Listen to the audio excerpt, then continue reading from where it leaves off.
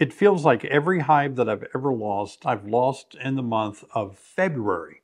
Maybe some of them I've lost in March, but every winter, February is a very crucial month for beekeepers, and there's a reason why that most bees die in the month of February.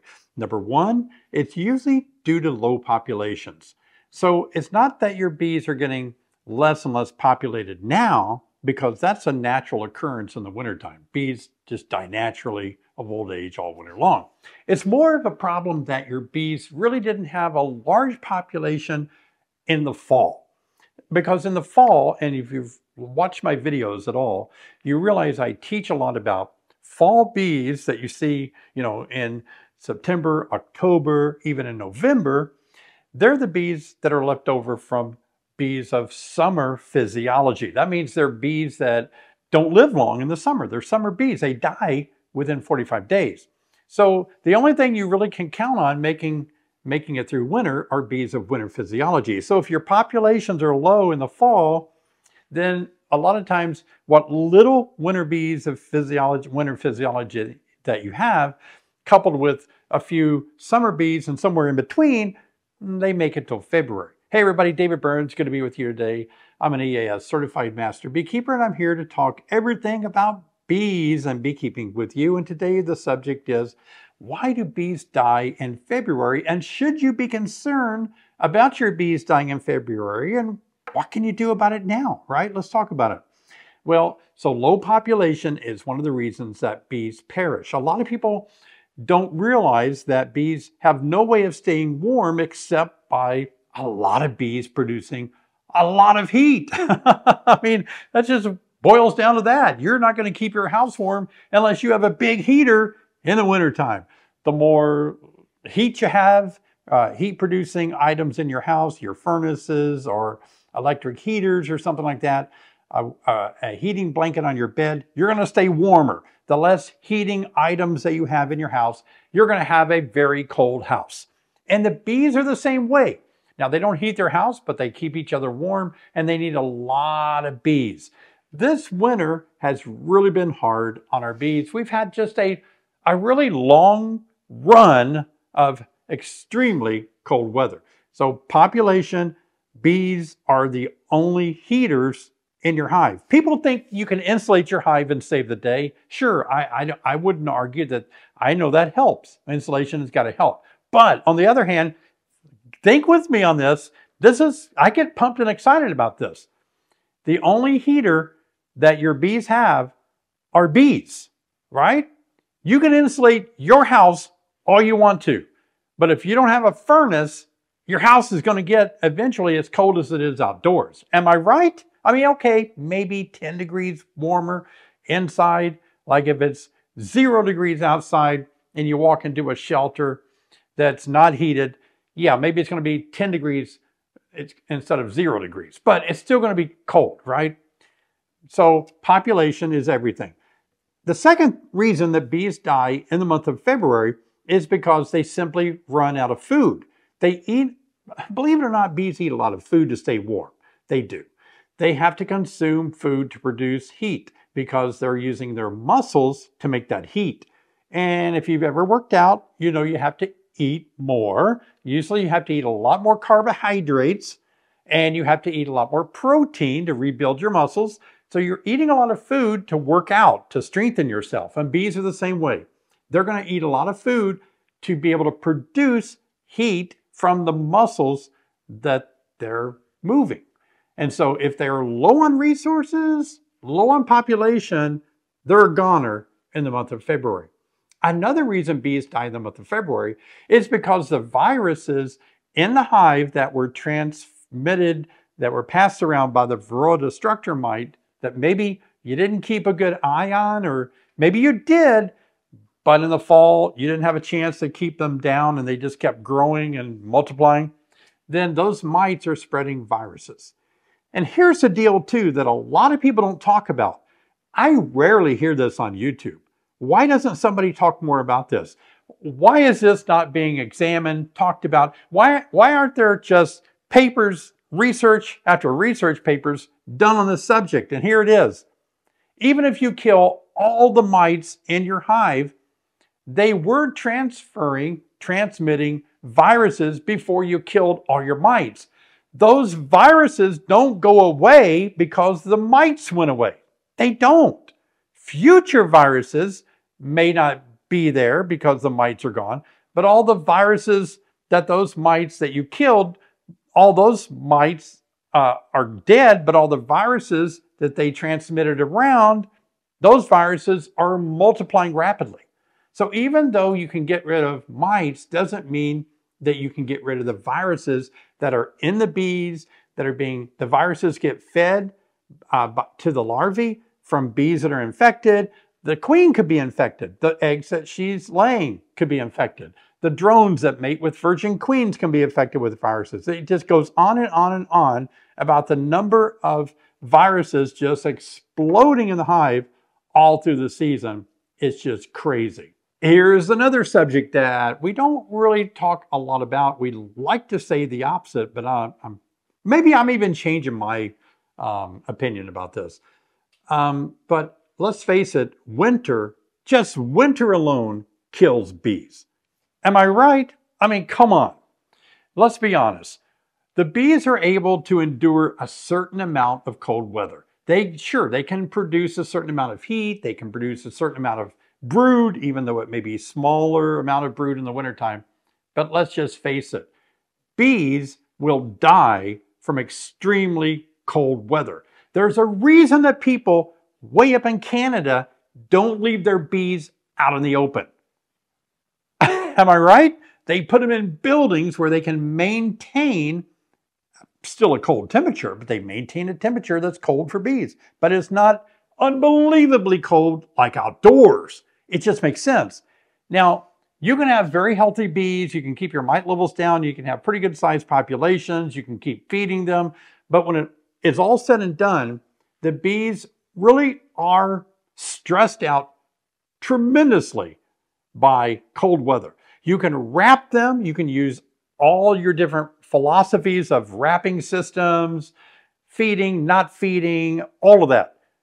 Treating, not treating. I'm here to tell you that when it's just so darn cold outside and windy for just an extended period of time, it greatly increases the chances that bees are being so stressed out that they perish. And this has been a really cold winter. I read in the news that it says the Pensacola area in Florida broke the state's 130-year-old record for total snowfall. In fact, in this article, it says all 50 states this year have already received accumulating snow. All 50 states, and yes, that includes Hawaii at higher elevation. But it goes on to say the National Weather Service reported at least 5 inches in Pensacola, Florida, 8.8 inches in Milton, both breaking the previous Florida record of 4 inches set in 1954. I mean, I know it's warming up this week, and I know we're kind of like, okay, good, we can see how our bees are doing. It is going to warm up. But I don't get excited where I live in Illinois. When it warms up, like in January or February, there's no way I'm out of the woods. No. I mean, just a snap of the fingers, we're back in to below zero temperatures. And we get fooled because sometimes we think, oh, good, it's warming up. My bees are going to be fine. Warm-ups are hard for bees too. I'm just a bearer of bad news today. When it warms up like this, bees are going to eat more, and sure, they can move around and get to the food, but they're going to keep eating more. And here's another thing that you need to realize, and if you're new to beekeeping, you may not know this, but this is a period in near February now, that this is a period when the queen actually starts laying more brood. Well, what do you need when you lay more brood? Number one, you need a lot of bees, nurse bees age, to feed the young larvae, and you need bees to take care and keep all the pupae warm when it gets to the pupal stage. It is incredible the challenges that bees have when they start laying more brood to feed it and to keep it warm in late winter. It's astonishing what bees do. It is really quite a miracle that any bees survive winter. All right, let me get it back to you now. I know that you have put a lot of energy and time and study into your bees. You love them to death, especially those of you that are brand new to beekeeping. 80% of beekeepers, they say, quit beekeeping after the first year. And I think this is what separates people that continue to people that quit is winter. I really do. If you come out of winter, your bees are dead, you feel like a failure. And you feel like, well, if I can't keep bees through the winter, I hate to have to keep buying more nukes or more packages. Obviously, I don't know what I'm doing. And so I'm just going to quit and give up altogether. And so we're facing that kind of challenging climate in beekeeping because we have a lot of people entering in beekeeping that are jumping in, hoping to learn as they go. And I mean, that's what I did. And then you have such losses that it's hard to keep going.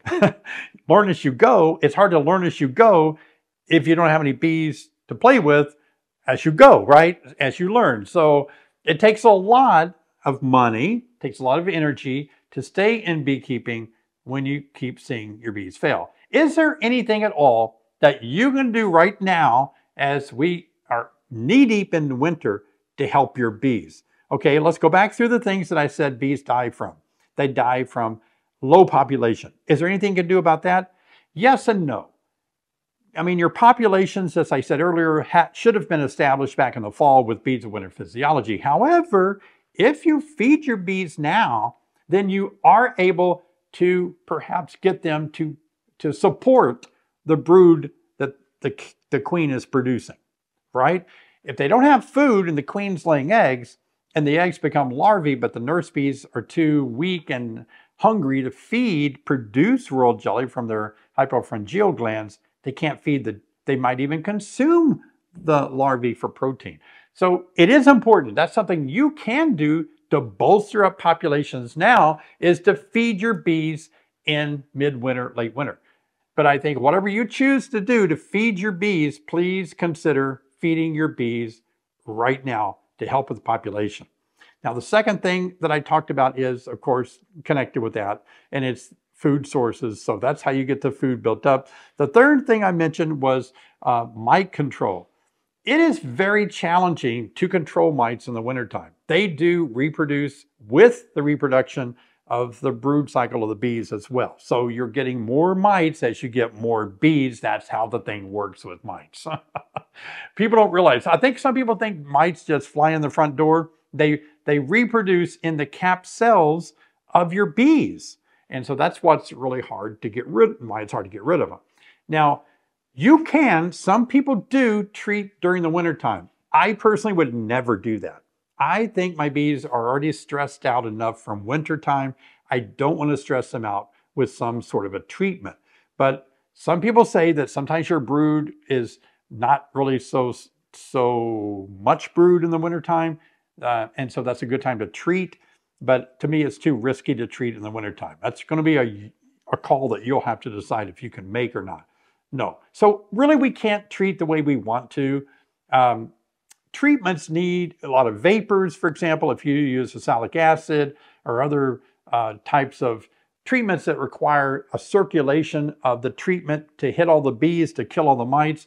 When they're clustered in a tight ball in the wintertime, those vapors can't penetrate into that tight cluster, so they won't be nearly as effective. So it's almost not worth the effort. So mite control comes all season long before we go into winter. Little we can do about mite treatments this time of the year. Obviously, there's nothing we can do about the temperature, but there is something we can do to help the temperature not be so bad for our bees. And that's kind of one of the things that I'm starting to change my mind on a little bit more too, is because I'm starting to think when it's, and maybe I've said this in the past, but when it's just extremely cold, I mean, dropping way below 0 degrees Fahrenheit, getting into negative 20 degrees wind chill factor, I think bees are going to do better if indeed they are wrapped from top, sides, everywhere. I don't think it's good to keep that on there on warmer days because you want the sun to be able to hit that box. But I think it is good to protect them from cold wind chills. And that's one of the things you can still do. Winter's not over. You can check for food. You can put a wind block, wrap them on those really cold nights. In fact, I sometimes go and get shipping blankets, quilted shipping blankets, and I'll throw those on a hive at night, and I'll just take it off after the extreme cold snap ends. And I think that's very helpful. So we're not out of the woods yet. There's a lot that you need to do. So think about these things. And some of the things that you're worried about, I think there's very little you can do about it. You're not going to reduce the virus loads in your hive. And that's sometimes why bees do die in the month of February. Let me just give you some encouraging words now. Some of you have been asking me, can you do certain hive manipulations now? Please, I know some of you are brand new to beekeeping and you may not know bee biology as well as you should for these kind of answers. So let me just let you know that you don't want to pull frames up, manipulate frames if the temperature is 60 degrees Fahrenheit or lower, because then you're going to cause damage to developing larvae and pupae, especially the pupae. So there's very little you can do. You can't buy and replace a queen this time of the year. In Illinois, or really throughout the whole US, in the month of January and February, queen production is just not there. It's just too cold for queen producers to make queens or anything. So you've just got to erase that out of your mind. I keep getting questions, people asking me, I didn't have a very good queen in the fall. I want to replace her now. Can I replace my queen now? Well, I mean, you could, but it's not a good time. How do you get her in the cluster? And then where do you find a queen? So you got to realize there's very little you can do to help the hive itself, whether it's queenless or whether the frames need moved around. It's not a good thing to move around frames or think about your queen in the wintertime. There's very little to nothing you can do about that part of it. But what we can do is insulate, feed them, provide winter shelter, and then be ready when we come through the winter. If they're still living, and we cross our fingers that they are, then we need to be ready to get our mites down instantly. A lot of beekeepers make that mistake. They don't get the mites down as fast as they should once spring hits. You got to go after mites immediately. There's going to be a lot of them in there.